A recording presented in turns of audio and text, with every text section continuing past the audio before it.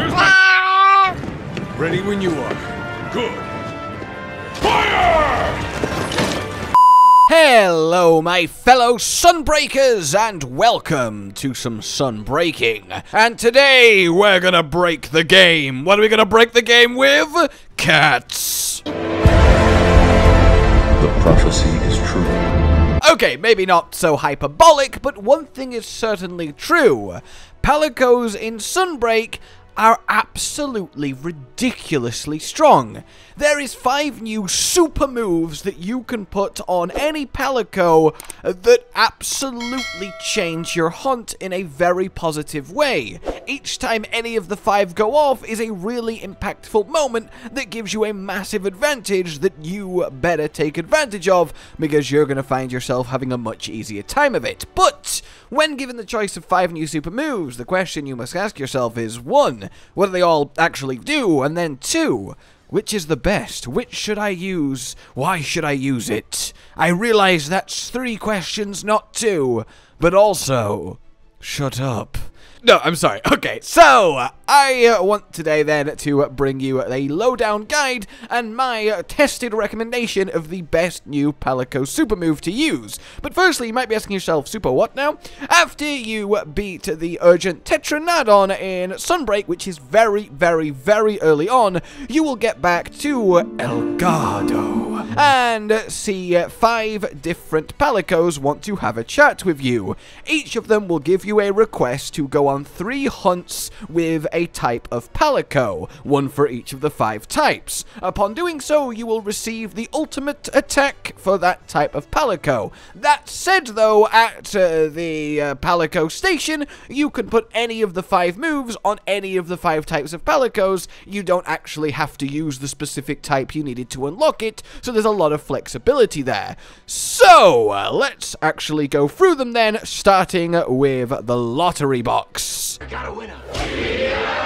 This is really awesome. So essentially, every now and then, and actual hard time wise, it's about once per minute, your Palico will pull out said lottery box, and from it, he will use one of the universal Palico moves. Literally any one of these 15. Not the signature ability of a Palico, the level 1 and level 20, but any of the middle lot.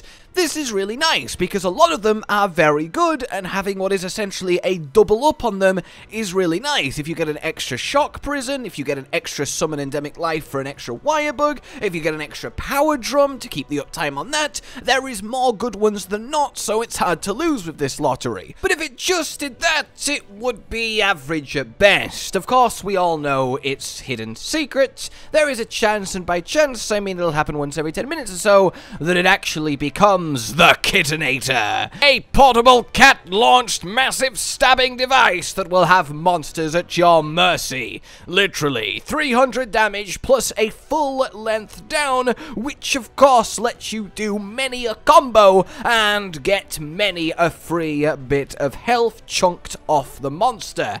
This cannot be understated how monumentally useful it is, with just 2 caveats. There is an internal cooldown on how often a monster can actually be, well, knocked down by the Kittinator, so you can't really stack them, as it were, and just chain downs. Secondly, well, they tend to miss a lot. Though fortunately, Capcom very much realized that may happen and that it may be exceedingly frustrating, so if you do have a missed Kittinator, the cooldown of it won't be triggered, and your Palico will try and do it again almost straight away until it's actually landed. So that is very much nice. This can knock over nearly every monster in the game, like honestly 98% of them, and basically does a perfect job at giving you not only a breather, but a huge opportunity to make some serious headway at actually killing your prey. Really 10 out of 10 on all fronts.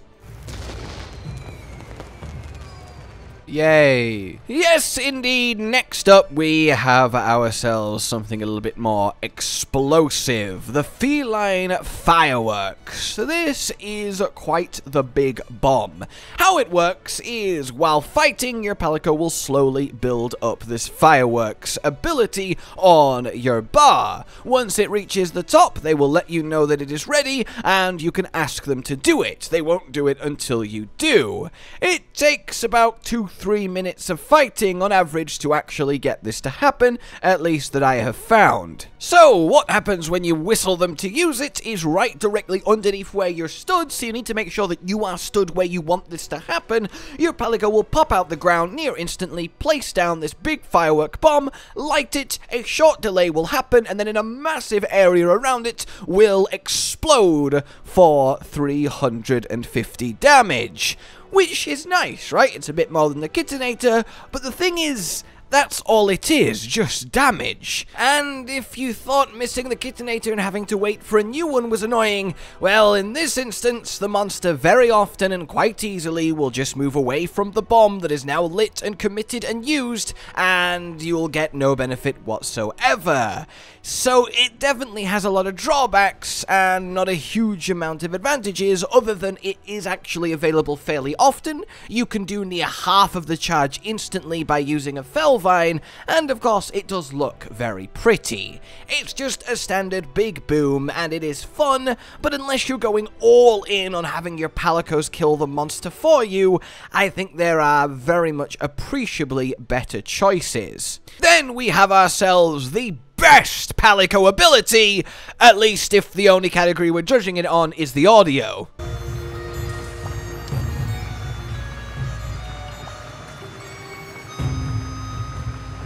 I love it.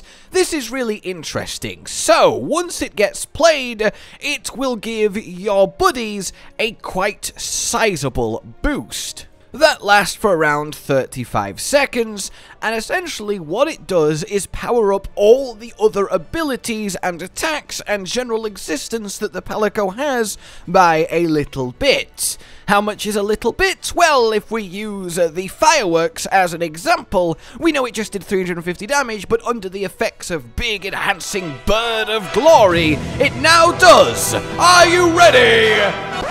385 damage! Yeah! 35 more! Which is a 10% increase. Which, I should be fair, is actually really decent. Your Palicos and indeed your Palamutes just becoming 10% more effective for that long is really good. And if you were using proper decked out fighter Palicos for maximum DPS on the monster, this is something you'd want because it would turn your Palicos, well, also into a monster. Even stuff like Health Horn healing 10% more, it affects everything that they do, so it really is an awesome amped steroid for your Palico, and it's up a large amount of the time, and honestly, I am quite a fan of this. It's a lovely set it, forget it, your buddies are just better ability that really kinda works. Then we have Ameowzing Mist. This ability, and I don't know if it's just me, I honestly, the Palicos do not like doing it. They refuse to do it. I've tested this multiple times, and it takes them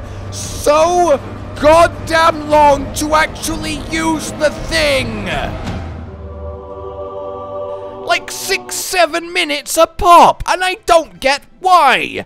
However, maybe the why is that it's actually really good when it does happen. You know, the various elemental blights that you can apply to a monster, well, this rolls one at random and does so. So you can water blight, fire blight, thunder blight, frost blight, and have that effect on the monster for free. This works with a few skills like Foray. I do have a full guide on all of the new skills available that I will hopefully remember to link down below. And indeed, do like this video if you enjoy this kind of investigatory content, subscribe for more, all of that good stuff here at your Sunbreak hub. In any case, yeah, it's neat, right? If you get water, then you do a load more damage for a while. A Thunderblight can give you a stun, which is some extra uptime. It's a little bit RNG, but it can certainly have its moments.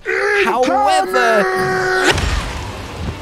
it it's still up against a guaranteed down from the Kittenator, and it nearly takes as long to happen. But it's still not the worst. I think it's just kind of solidly okay there in the middle, and if you get something like Frost, Blight, well, yeah, it makes the fight a bit easier for a while, but you're gonna feeling sad that it wasn't one of the other four, which are all tangibly a lot more useful. In any case, that's that one. Finally then, we have ourselves the Healing Clover Bat from the Support Palico mission. This is ridiculously good. Your Palico then will put down the cage of bats, either hit it or sheath and use it, and you will now have said bats following you. You'll have a new little bar at the top of your screen. Doing enough damage to the monster will fill up that bar. Once it reaches full, you will start for a long time getting massive amounts of healing from the bats. Like, so much healing you won't need to heal. Like, so much healing you can just be incredibly reckless and it won't really matter. So much healing that it feels a little bit like it's too much healing. I really cannot stress how much healing and for how long these bats actually do. And you usually get about one set of bats every 6-7 minutes or so, which feels about right because, again, while you have them on, it's hard not to feel completely invincible, and that's very, very cool. You'll get about a minute out of them, and as long as you keep damaging the monster, keep the maximum level 3 healing bar filled, you will just surge up every time you've not directly just taken damage, as you don't heal while you're invincible, it would seem. This, I mean, yeah, it's just great. It really, really is. It's so good for feeling that security, for feeling like you can be extra aggressive, and with that comes the confidence to get more damage in, so technically speaking, in that respect, it is a damage increase. A very, very useful super move that everyone can get something out of because it's just purely potent. So that's the 5 of them then. The question, of course, remains, which is best? Well, for me, it comes down to a hard choice between 2. The Kittenator / Lottery Box and the Healing Clover Bat. And indeed, those are the 2 that you should have if you're running 2 Palicos in a solo hunt. But if you're in a group hunt and can only bring 1 Palico, well then you only really want 1 Kittenator because you don't want to overlap Kittenators, which means everyone else can take the bats. But then if you've got that many Palicos, you might want to have the hero song so they all do better, and you might want to have 1 Meowsing Mist because the blights are nice if 4 of you can take advantage of a water blight, and it gets kind of complicated. The bottom line though, if you're looking for a hard answer here, is the single most reliable, ironically consistent once you know what it is, and hunt affecting in a positive way move is the Lottery Box and thus the Kittenator. Every time it pulls out, there is a moment where you walk over to the Kittenator, you get the monster hit, and you get that full down's worth of damage, and it just cascades throughout the hunt. The extra abilities are incredibly useful as the hunt goes by, and having used all of these for many, many hours of hunting, it is easy for me to see that I have got the most positive gains out of the Lottery Box, not just from the Kittenator, but from the extra useful moves that get pulled out than I have from the others. The Healing Clover Bat is an incredibly close second, and again, if you're running 2 Palico solo, those 2 are the way. The other 3 just have a little bit of a weakness that isn't really worth taking in just general normal hunting. If you're wanting maximum Palico damage, well then yes, the buff song is good, and perhaps a mine is too. If you're wanting to roll the dice and get that perfect blight at the perfect time, or maybe you're running foray, then you could go for the mist. But as a general rule, the Lottery Box is the way. And I know someone that would be very pleased about that. I hope then, ladies and gentlemen, you found this useful, this investigation into our new ultimates, and I hope you are less confused than perhaps you were, or at least now confident in your choice of which one to go for. Like if you enjoyed this, subscribe for more, hit the bell for more Sunbreaky goodness, consider supporting the future of this channel on Patreon down below, and until we meet again, a goodbye. Josh, Cotton, and Hollow with the videos, dropping the humor like a hammer on your tippy toes, bringing entertainment on a daily arrangement to take our insanity and turn it into entertainment. Yes, I said entertainment twice, to reiterate that it is nice to look into your faces on a mostly daily basis when you let us in your homes to make the whole world a stage. Goodbye.